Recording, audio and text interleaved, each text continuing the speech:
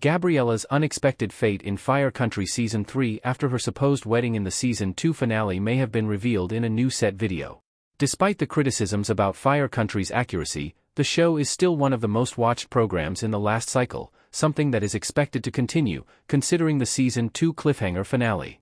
While it will still be a few weeks before Fire Country Season 3 debuts, content from the show set is offering fans clues about what's to come for Bode and the rest of Cal Fire. On its official Instagram account, Fire Country shares a new video of Stephanie Arcilla in her Gabriela costume, but she is noticeably not wearing a wedding ring. Check out the clip below. In the video, Arcilla is poking fun at Fire Country's, and shows in general, steamy scenes. That said, the actor not sporting her wedding ring or her engagement ring hints that her wedding to Diego in the Season 2 finale may not have pushed through. What Gabriela not getting married means for Fire Country Season 3. Gabriela's sacrifice may not be enough to be with Bode.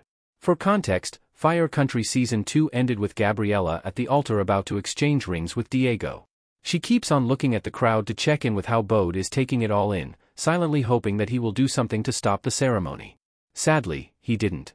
Instead, the show's sophomore year ended with him begging Luke to pull some strings so he could be a full-time firefighter. Not seeing Gabriela actually tying the knot with Diego understandably raises doubts about it happening, especially since this would significantly impact Fire Country Season 3.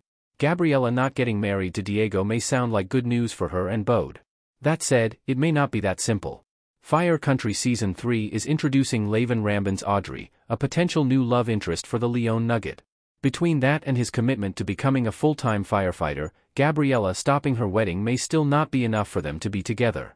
If anything, it might just further complicate their already complex situation.